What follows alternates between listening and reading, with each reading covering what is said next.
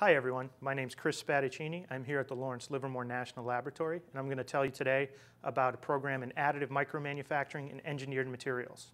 We're working in collaboration with MIT, the University of Illinois, and the University of Wisconsin. We're sponsored internally with laboratory research funds as well as by DARPA Defense Sciences Office. So let's begin by talking a little bit about what additive manufacturing actually means. If you're not familiar with it, it's the process of joining materials to make a highly three-dimensional object in a layer-by-layer fashion. This is fundamentally advantageous compared to conventional manufacturing and machining because you don't need any fixturing or tooling or setup in order to make the part. You go directly from a computer design to a fabricated three-dimensional part. For example, the coffee mug you see here on the screen is actually somewhat difficult to manufacture. There are deep cavities, highly complex geometries, and significant tooling and fixturing in order to make this part. If you were to do this in an additive fashion, you would divide the part up into layers in the vertical direction and build it layer upon layer. You could refine the part by making the layers significantly thinner. You may have heard of additive manufacturing in the news recently. It has been in several major media publications, such as The Economist, shown here, where they described someone who has actually printed a musical instrument as well as some chainmail type armor. It's been in several other publications as well, where folks have talked about printing wings and things as large as aircraft wings and cars. And there's also a set of additive manufacturing industry type magazines as well, which you may be familiar with.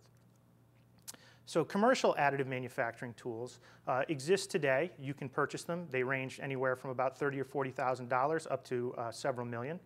We've highlighted some of these most common commercial tools and techniques here on this view graph. On the top, the tools you see there, I won't go into the details, do additive manufacturing of plastic materials.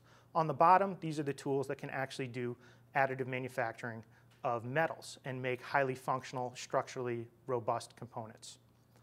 These are some examples of some of the parts that can be made using these techniques. Again, on the top, plastic parts, and on the bottom, metal.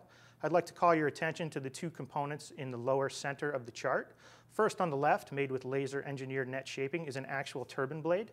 And on the right, made with e-beam melting by an RCAM system, is a medical implant that could actually be put into the human body. So these are two very significant applications for commercial additive manufacturing.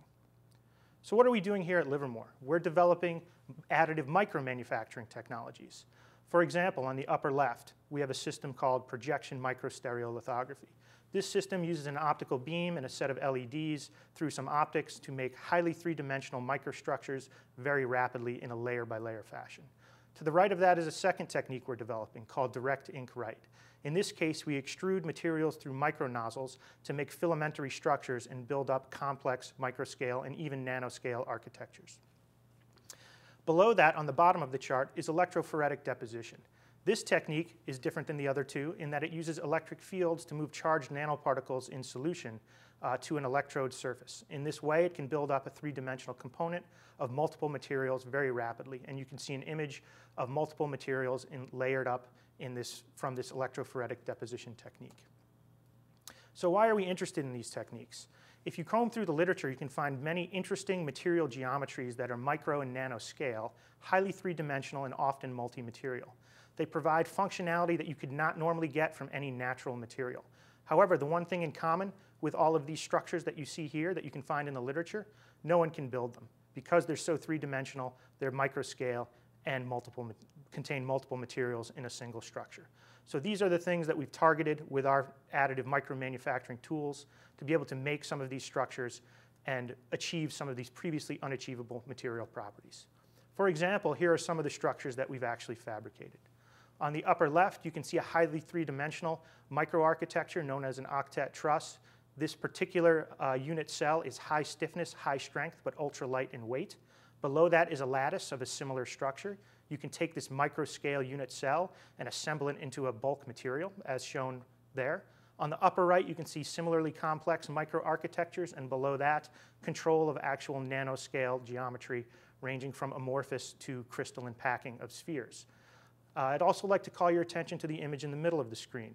This is a highly functional material that was made with our direct ink write system. It is a silver nanoparticle ink, which is highly conductive, printed onto a small hemisphere. This actually is a highly functioning small antenna. So this 2-centimeter antenna resonates at wavelengths upwards of 15 centimeters, making it highly functional and usable in small wireless type devices. So to wrap up, the benefits of additive manufacturing are their speed and efficiency, reduced waste streams, and the potential for significantly reduced energy usage. Also, manufacturing for function as well as shape.